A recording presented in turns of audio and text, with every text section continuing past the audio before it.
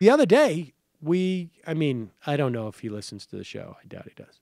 But we were watching the segment where Trump was pretending that he could read the executive order. He was explaining the executive order that was written. And we were like, oh, God.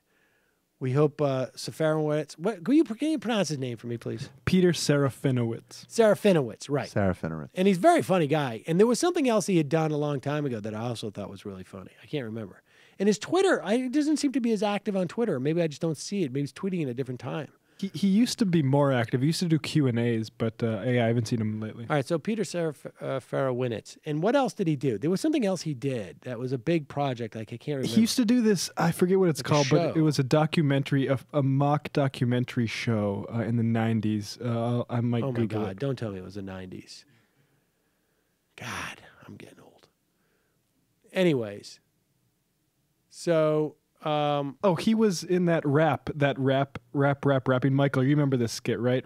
Oh, are you serious? He's the host in that Rap 2000. Oh, that guy's amazingly funny. He's very funny. Wow. And I hope he doesn't mind that we play these clips on the show and then cut them up and put them on YouTube. But the more people from it, you see. But the more people that we can get to watch these, I think we're doing a public service, frankly. It's some of the most important comedy of this time.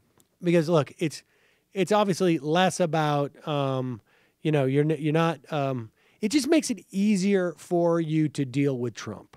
It's not one of those things necessarily that I think it's going to shake the undergirdings of Trump, but it makes it easier for me to deal with Trump. And I just introduced it to Mila, and she now, my 11-year-old daughter, I think is going to be able to make it through the next 3 or 4 years because of this. But so we were watching the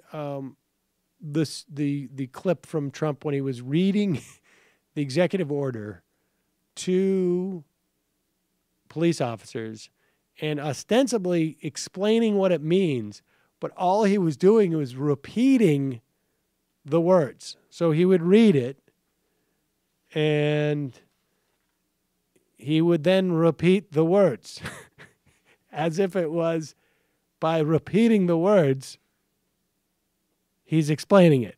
And so, but he did end up doing Sassy Trump. So here is Sassy Trump. What is the title of this? Sassy Trump Aliens? So just listen. Here's what it says. This is what they're arguing. Whenever the president finds that the entry of any aliens, okay, the entry of any aliens or of any class of aliens. So any aliens, any class of aliens into the United States. So the entry of people into the United States, let's say just to be precise, if aliens into the United States. So anytime, whenever the president finds the entry of any alien or any class of aliens into the United States would be detrimental to the interests of the United States, right? All right, you have to go see the whole thing so that he gets the hits on this that he deserves and pass these things around to people. I mean, I really honestly think that you really have two choices. I think it's either some type of sedative or alcohol or something like this to get through the next 4 years. All of the above. The mockumentary series he did was in 2002. It's called Look Around You, and that's what that Rap 2000 sketch was from. Yeah. Oh, I'm rapping. I'm rapping. So good, man. Very funny stuff. We're going to try and get him on. I'm going to try and get him on. Hey, it's Sam Seder. Why don't you subscribe to this channel? You can do so right over here. Over. Subscribe.